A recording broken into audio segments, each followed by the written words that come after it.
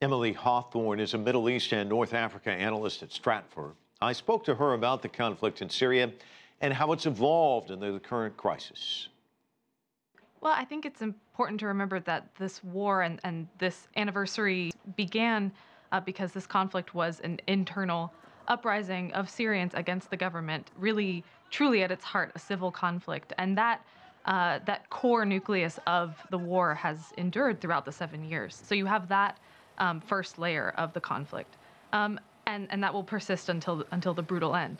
Then you have the second layer of regional influence, where you have Syria being used as a playing field, as a battleground for fighting for different motives, for shaping the way that the map of the Middle East and the way that governments in the Middle East are run. And that's where you saw the involvement of some of the GCC states, Turkey to some extent, Iran to some extent. That's what brought in a lot of these regional players. And then you have external powers, Russia, which entered in 2015. You have the United States, which intervened to fight ISIS in 2014, but of course was also active supporting some Syrian rebels. So you have those three layers: the local civil conflict, you have the regional, and then you have the extra-regional as well. And all three of them have endured, but waxed and waned to different extents. And so talk to me about that layering. How has that made this even more complex, would you say?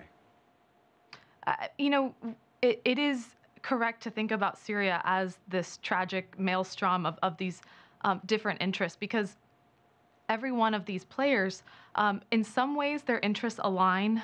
For instance, it's easy for a lot of the big powers fighting in Syria to say genuinely that they're motivated to fight terrorist groups like the Islamic State, like Al-Qaeda. And so there's that there are shared motivations that are easy, low-hanging fruit, where people can say we're fighting for the same aims in Syria.